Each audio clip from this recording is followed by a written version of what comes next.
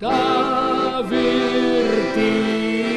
Adam Wilcox here with RochesterFoodNet.com, and it's Cheap Lunch Friday. I'm here at the Swan Market, one of my favorite places in this city. This has been continuously locally owned for 80 years.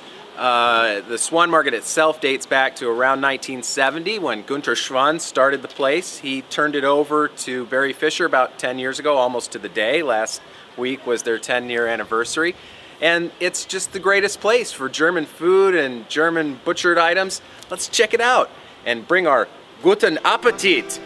Ja! Im schönen Schwanzmarket.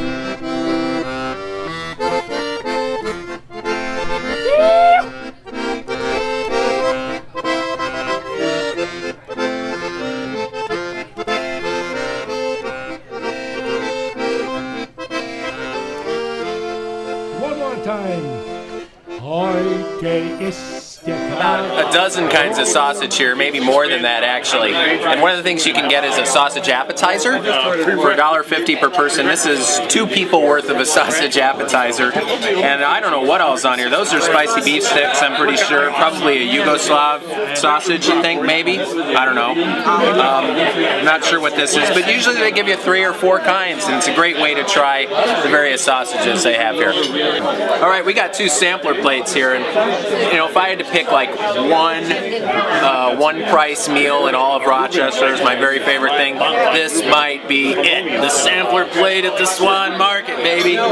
You get 4 main courses. So we've got Jaeger Schnitzel, which is a mushroom gravy over a breaded pork cutlet.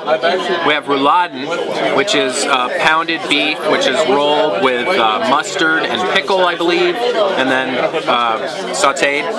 You have roast pork, which is underneath this filling, and this they call filling. It's sort of like a dressing, and it's just delicious stuff.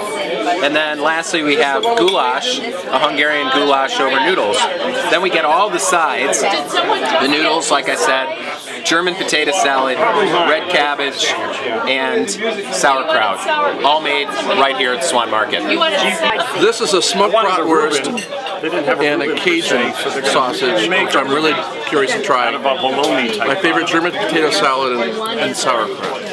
Gary over here has something else that's also active. I have 2 sausages, the smoked bratwurst and the weisswurst, sauerkraut and the red cabbage. I got the pork, roasted pork with filling, and red cabbage also, and the potato salad. And let's see, last time I was here I had the pork chops, they were fabulous, but I wanted to try something else. At the moment I have 2 sides, GPS, German potato salad, not a global positioning system. Yeah, but we're rechristening GPS. It no longer means global positioning system. Now it means German potato salad.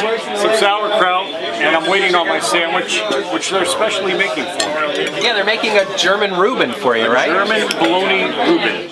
Awesome. Awesome. Yeah. Here with Swan Market owner Barry Fischer. And Barry, I got one question on my mind. What's with the pigs? Pigs are good luck. Pigs are good luck. Good luck. Well, then you got a lot of good luck because you got, what does Iris say, 180? Yeah, more than her, I think. A lot of pigs. So you've owned the place for 10 years now? 10 years. Yeah, just paid it off. So. Had a little bit of a party last weekend? Yeah, a lot of bit of a party. Everybody survived? Everybody survived. Yeah. And they came back this week, so that's good. That's excellent. The party had music. We had the music, we set up a tent outside. And the music is something you do regularly, right? Last Thursday and Friday of every month. Yeah, it's a big party here every last Thursday and Friday of every month.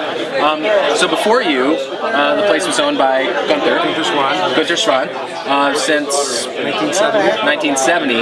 But this place has been here a really long time, right? Early 20s. Yeah, early 20s. And has it been a meat market the whole time? Meat market the whole time. Wow. Started off as Vetter's Market. I'm not sure how long they were here, and then it was a Radel, and then 1970 it turned into Swans. Right. And you've mostly continued in the same vein that Gunther did, right? Yeah, we didn't change any recipes. We added a few cut down on the salt a little bit. Get a little contemporary with the lack of sodium. A little bit, but you're still gonna have the salt in there. It's German food. I mean, you know, it's not for vegetarians, and yeah, not for vegetarians so much. We do get them once in a while. Yeah. Well, we have a Usually vegetarian. an apple laying around or something like that. So.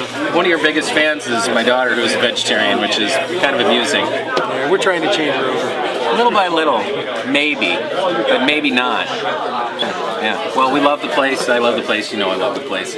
It's good to be here. Thanks. Thank you. My name is Anna Swan und ich arbeite für die Swan Market. And we are on rochesterfood.com. Thank you. You're welcome. Da wird die